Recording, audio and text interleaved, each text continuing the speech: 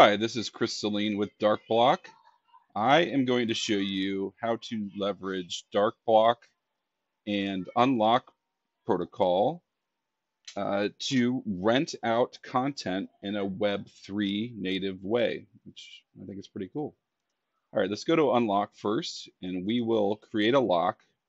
Um, I'll do this other way to do it. And this is actually deploying an NFT contract. So we'll call it test content rental. We'll do a duration of 0.01 days, which is about 14 minutes. Put some number in here for the sale, and we'll make it a very reasonable price of 0.01 Matic. Click next. Looks good to me. And then we need to sign this transaction to deploy this contract. Costs a whopping 8 cents and should take just a few seconds.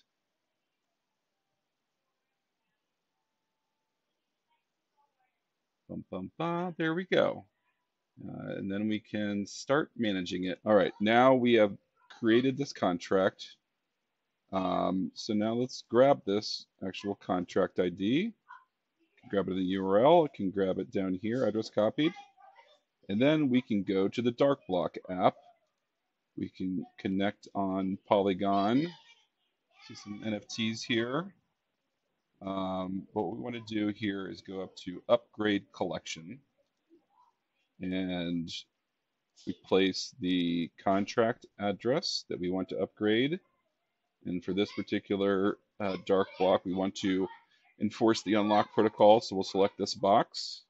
Now, if we don't select this box, it means that anybody who owns one of those NFTs can view the content, regardless of when the unlock protocol says the NFT has expired. So we'll click on enforce this, which will enforce that timeline. And there's some other things that we can do here, but we're going to skip most of this. You can select token ranges or specific tokens to target. We're going to not do any of that because this will allow us to enable the content to be available to anyone who buys a key or an NFT from that contract.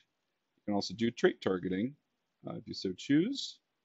Select a contract standard, ERC 721, and then we can choose a file. We'll grab this video here.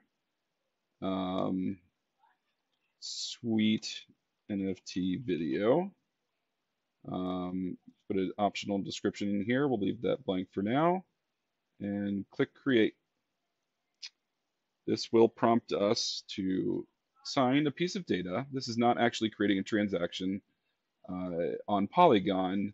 It is just asking us to sign a piece of data that makes sure that we verify that we are the creator of the NFT and we are binding it with this signature, this piece of data, or sorry, this content to that NFT. So this encrypts and uploads the content to Arweave, and we're done. So we've added a piece of content to this contract. So let's go back to unlock, and we will actually purchase one of the keys. Here we can do that directly in this widget within the checkout builder. So we have the test rental contract. So let's actually buy a key. All right, we'll pay with Matic, pay using crypto. So for 0.01, we have purchased, we'll purchase this NFT. So princely sum of 5 cents, including the transaction fees, minting the NFT.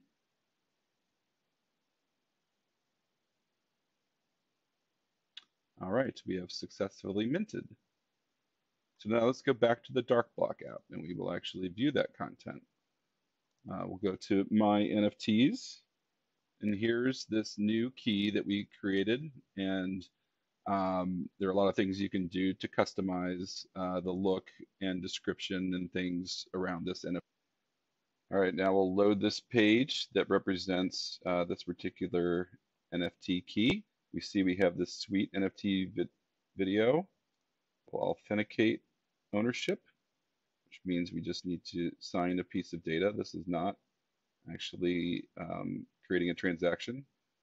We're just verifying our ownership here. And then we can unlock and watch this awesome video.